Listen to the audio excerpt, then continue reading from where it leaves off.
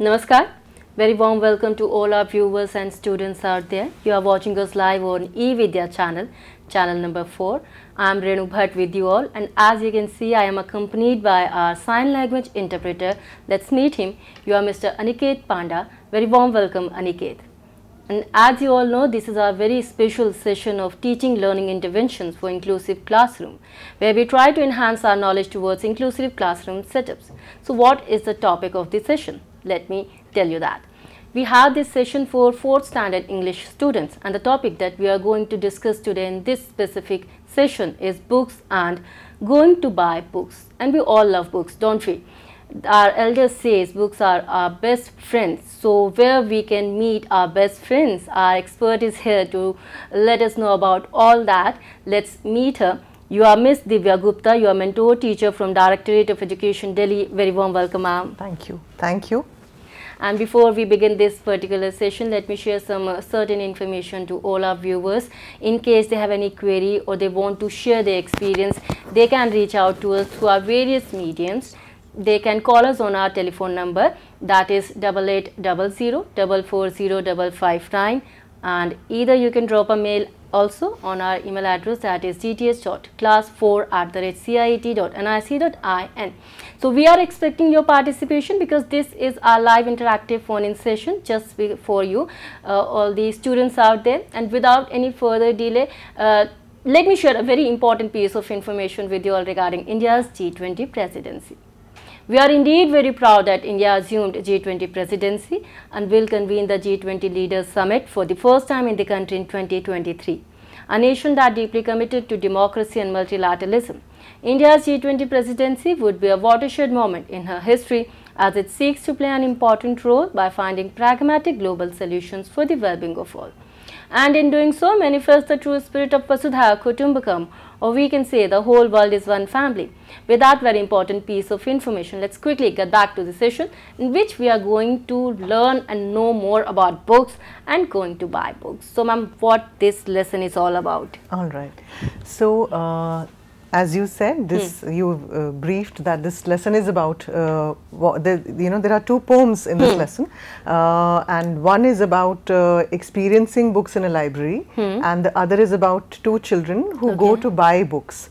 But before we go to the lessons, the poems formally, why don't you share one of your fond memories of going to, let's say, buy books, or any fond memories of your books childhood? And libraries? Yes. Anything? Yes. Ma'am, as I was not a student of literature, but still I love to read, whether it's in Hindi or English. I read a lot of Munshi Premchand, Krishna Sobati, and a lot of writers are there. But I love Krishna Sobati's book, Dilo Danish. Oh, how nice. It's a wonderful book. And I also love a book by Kishwar Desai, that is The Origin of Love. Yes. And my favorite story is Kabuliwala. Oh yes, it's a from my childhood beautiful memories. Story. It is indeed.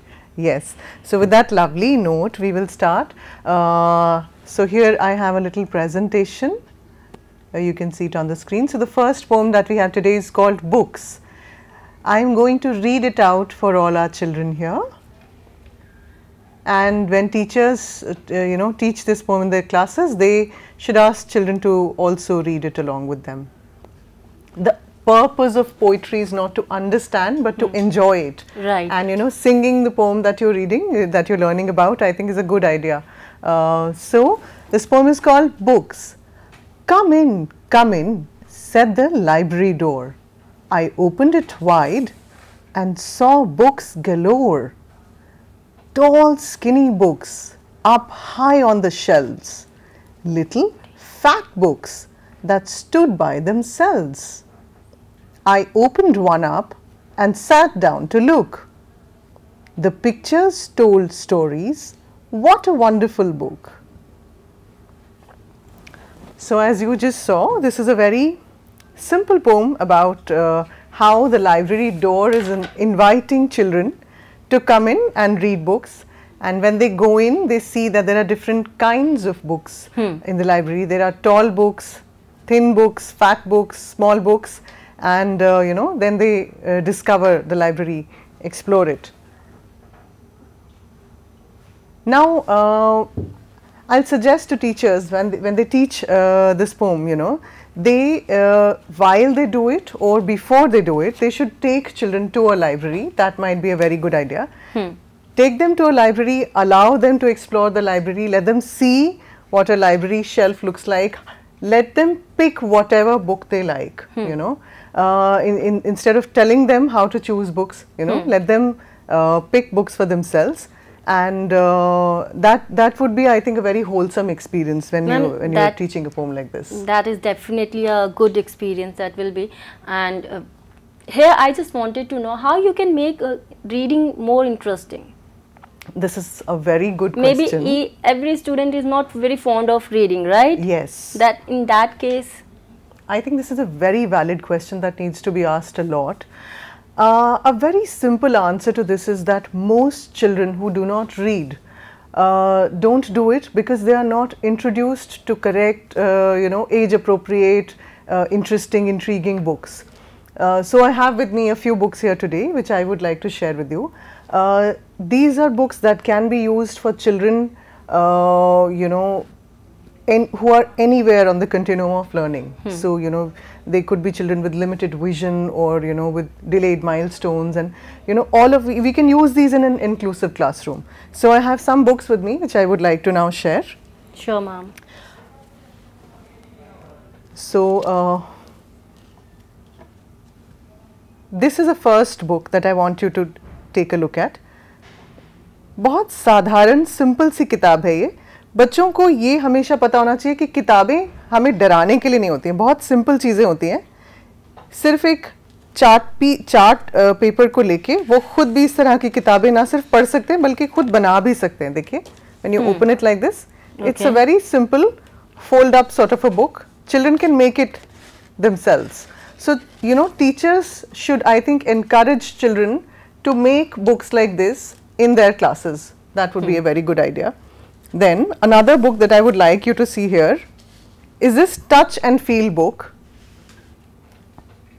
Now this is very good for children. It's good for all children, but, you know, particularly involving for those children who are not who have limited vision, you could say.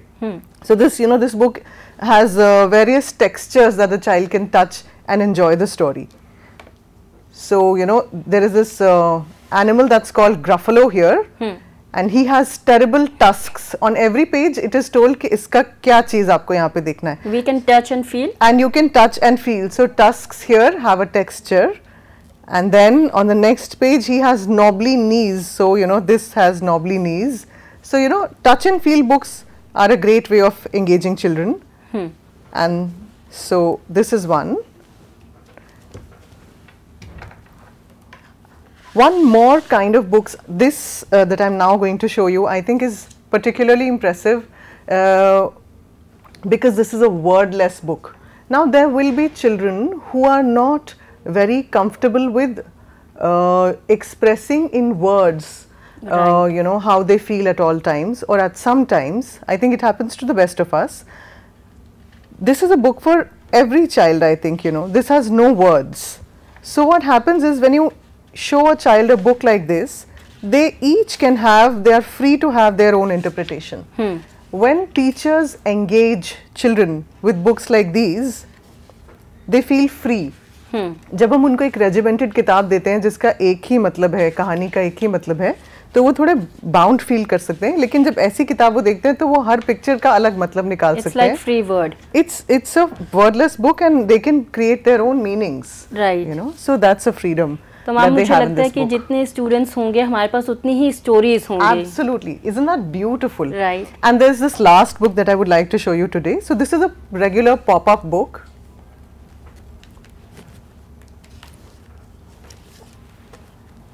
So this is a pop-up book. So when you open this book here, it opens like this into a castle or a house, you know, and many of our learners may not have seen books like this before, but now increasingly, you know, libraries in government schools are becoming much better stocked.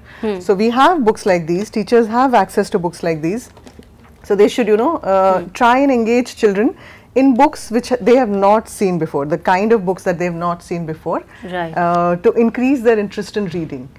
So I hope that sufficiently answers your question. Definitely, ma'am. But here I just wanted to ask you one more question. Yes, please. Is that possible to inculcate the habit of reading? Of course it is. I think, like I said, you know, once you give a child a good, age-appropriate, interesting book, they will be hooked to the act of reading, and they will then, you know, try and pick another book, one book after another, and that is how you develop the habit, you know. In the process, they will also sometimes find books that they don't completely like, you know, but that's a process that they will have to, you know, go through in order to grow. So, yes. Right. So, ma'am, so shall we move Yes, forward? yes, absolutely.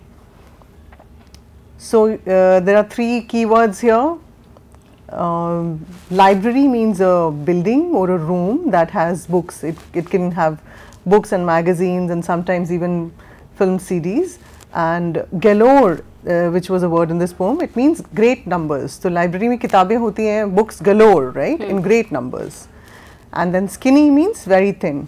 And teachers who are watching this can take a cue from here to share these words with our children in Braille also.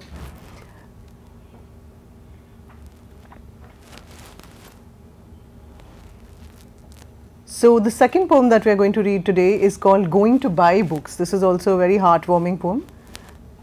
I am quickly going to read it for children. One day, grandfather gave my brother and me some money. Go and buy books, he said.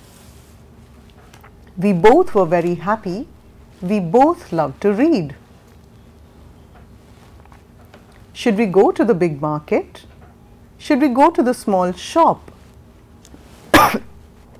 Should we go with somebody? Should we go alone?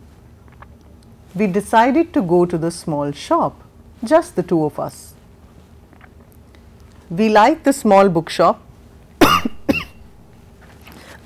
Okay. So, dear learners and viewers, we are having a session on books and going to buy books, and this session is for 4th standard English student, and I am quite sure you are loving this session as our expert is having a lot of TLMs for you, and you must be enjoying this session. If you have any query, please feel free to connect to us through our telephone number, that is 8800 440 We are also waiting for your email, and you can send your email and feedback on our email address, that is dth.class4@cit.nic.in. We would appreciate your efforts and we would like to know more about your feedback. So, let's quickly get back to the expert again. Ma'am, please continue. So, the little girl that's writing this poem says, we like the small bookshop. It is small, but it has many books. The man in the shop likes us. He always helps us. Should I buy a book with a lot of pictures? Should I buy a book with a lot of stories? Should I buy a thin book? I could not decide. We did not know which book to buy. The man in the shop smiled at us. Relax, come with me, he said. These books are about animals, those are about machines, and those over there are about wars. Take what you want. I picked some books. My brother picked some books. I sat on the floor. He sat on the chair. And we read, and we read, and we read. It was very quiet. There was no sound. 1 hour passed. 2 hours passed. Finally, we knew which books to buy. The man in the bookshop smiled at us. I got a fat book with many stories. My brother got a big book with many pictures. We ran home to our grandfather. We climbed on his bed. We put his arms around us, and then we read and read and read. So, this is a very simple everyday occurrence that a grandfather gives money to 2 of his grandchildren. It's a brother and a sister duo, and they go to a bookshop and it shows how a child buy books, you know. It takes you to the world of a child and it shows you how they select books. So they first think whether they should go alone or with someone, whether they should go to the market or to big market or to a small shop. Finally they choose to go to a small shop और वहाँ जाके फिर वो देखते हैं कि उनको कौन सी किताबें खरीदनी है. तो वहाँ पिक्चर बुक्स भी हैं, छोटी बुक्स हैं, बड़ी बुक्स हैं. इसमें बहुत अच्छी एक बात ये बताइए कि जो the man in the book shop, he is very patient and he keeps smiling at the children. So and he tells them, you know, that they could look at books about wars, they could look at books with pictures, they could look at books with stories. So he assists them in every way and they are able to read for 2 hours there undisturbed. I think that's also a wonderful thing. And then they finally buy the books that they like and come back to their grandfather and then they read with the grandfather in his bed. So very sweet little poem this is. Ma'am, you must be having some activity or questions for our learners. I would again suggest that when the teachers teach this poem, they can first, as a pre-reading activity, ask children about what their book shopping experiences have been, which is also a part of my homework that I have assigned to learners later. They also should ask them, can ask them, I would say, they can offer them a choice. They can ask them to draw a list of the books that they have bought, or to draw a list of the places where they can go to buy books, or you know, to draw a list of places where they can go to you know, get access to books. Maybe even if it's a library, you know, they don't buy books there, but that's a place where they can get books, right? So that's an activity that teachers can do. Okay. Ma'am, how are children with special needs, students, can enjoy books, ma'am, or reading? I suppose one good thing that we can do, that I just introduced, is to use touch and feel books. Another thing is, see, books are not so much about you know, being able to read when you see them, right? It could also, it's more about what the content in them is. So storytelling, I feel, is a great idea to involve children into reading and writing. That's something teachers can do. Every day, if teachers could take out a little bit of time out of their very busy schedules, of course, and you know, maybe just tell a story. It could be a story from their neighborhood, a story from their everyday lives, you know. That would be, I think, a good idea to get children to also share their stories. And once this mutual exchange of stories begins, you know, a love for stories develops. I suppose it could, you know, it would develop into reading also. It would go into that also. So, ma'am, can you recommend or suggest some books for our learners, ma'am? Absolutely. Class 4 children can, you know, go for, like I just showed you, pop-up books that I have showed you here, touch and feel books that I have showed you here. There is a very good organization called Pratham, and they have over 1,000 stories online in many languages, Indian languages and international languages, and you can access their website. So you can also buy Pratham books online. They are very good books for children.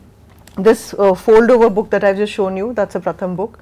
So and they're not even expensive, they're very cost effective books. So they're written specifically for children belonging to class 1 to 5, that age bracket. Yes, so those will be, I suppose, good books to read. That's just one thing that comes to mind. Right. Anything else that you want to add? We'll go to the homework. Sure, ma'am. Yeah.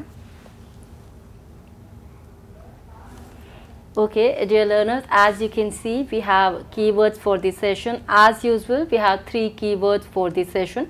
Our first keyword is market. Our second keyword is relax. Our third keyword is quiet. So, ma'am, I would request you to share homework with all our viewers, ma'am. Yeah, before that, should we explain these keywords to our learners? Ma'am, please. All right. So, in a very brief, we would like to. All right. I suppose most children are familiar with the word market. So, market is a place which has many shops and where people go to buy things.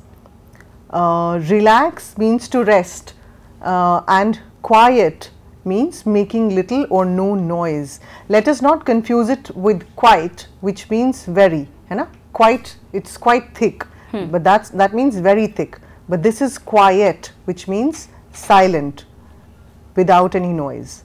And the words have been given in Braille also for our teachers to use. Now here's the homework. Very simple, basic 2 questions. Where did the children go to buy books? And did the girl buy a picture book? Answer one of these questions, ma'am. Where did the children go to buy books?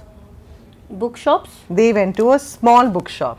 So they had a choice of going to a big shop or a small shop, and they chose the small shop.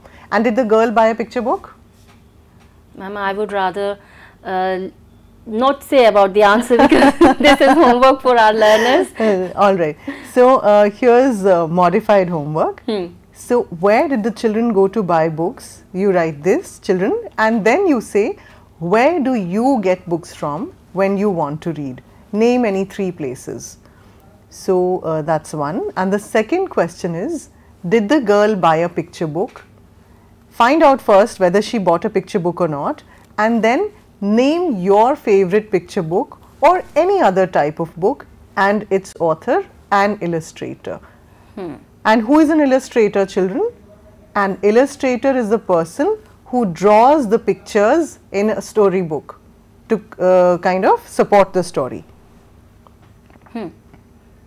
So this, right, and as you can see, dear learners, this is our homework submission format. You have to write your name first, then your school name and address, then name of the expert, and then date of the session, and then your photograph, that is completely optional.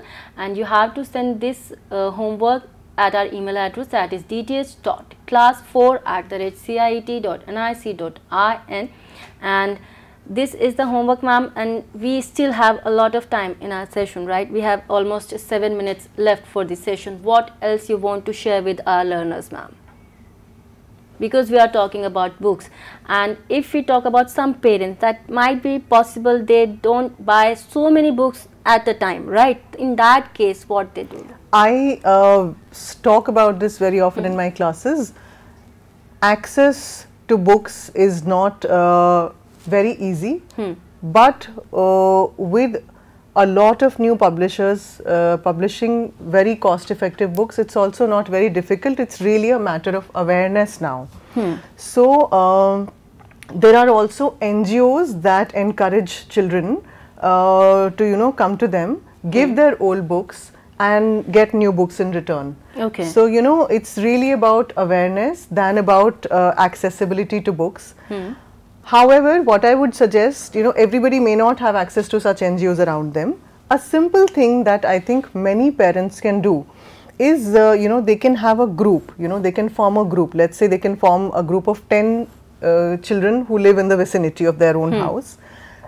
If one children buys a book each, then there are 10 books for all 10 of those children, and they can exchange them and read them. So, and similarly, when we were children, we used to have these things called book clubs. So, children can form these book clubs in their neighborhoods, right? Another thing which I feel that makes reading accessible, I won't say easy because smartphones offer a lot of distraction, right, but at least reading is possible. If one kind of tries to take away the distraction, then reading material is available online. Like I told you, the Pratham website, it offers thousands of books. So accessibility to books is not really a big problem these days. It's, I think, more of a matter of awareness. So I suppose this should answer my question, your question. Right. So ma'am, we still have a couple of more minutes for this session. So could you please recapitulate the poem, ma'am? Yes, I suppose we should go back to it and just so we can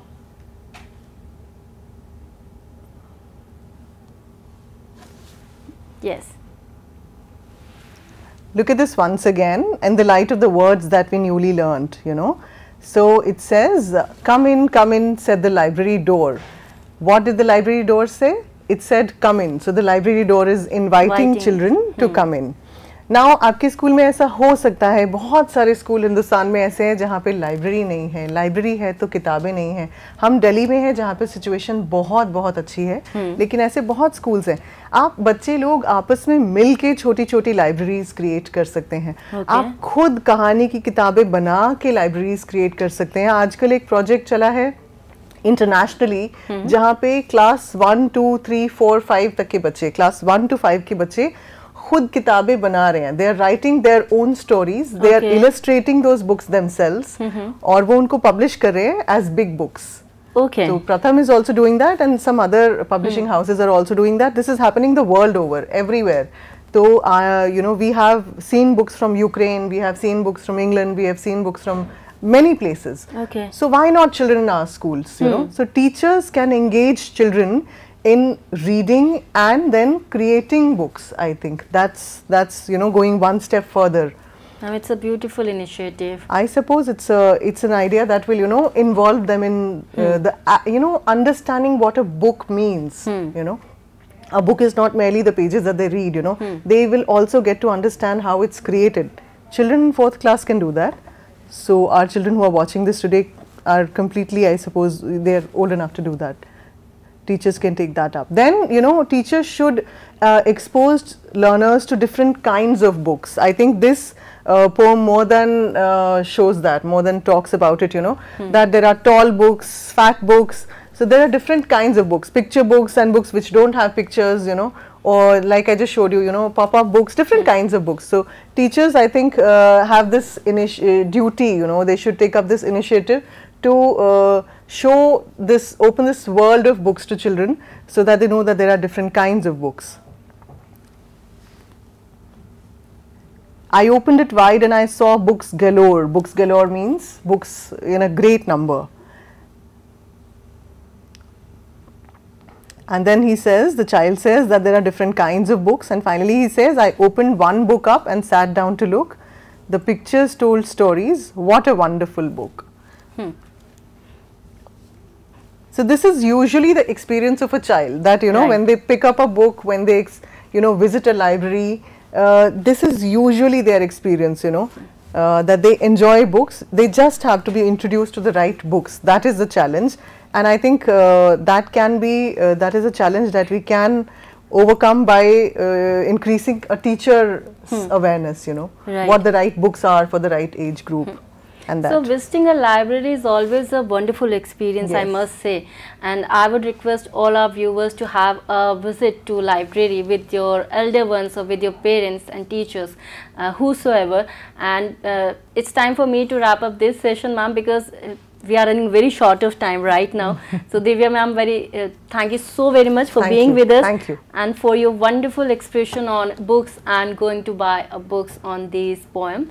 And before I wrap up this session, let me thank our sign language interpreter Aniket, you as well. Thank you so very much, Aniket. And before I wrap up, let me share a very important piece of information with you all regarding NCERT's textbooks.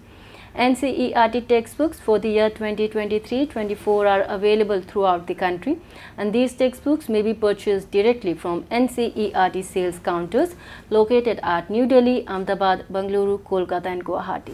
These sales counters may be functional on all the weekdays, including all the gazetted holidays, Saturdays and Sundays as well, from 9:30 AM to 6 PM.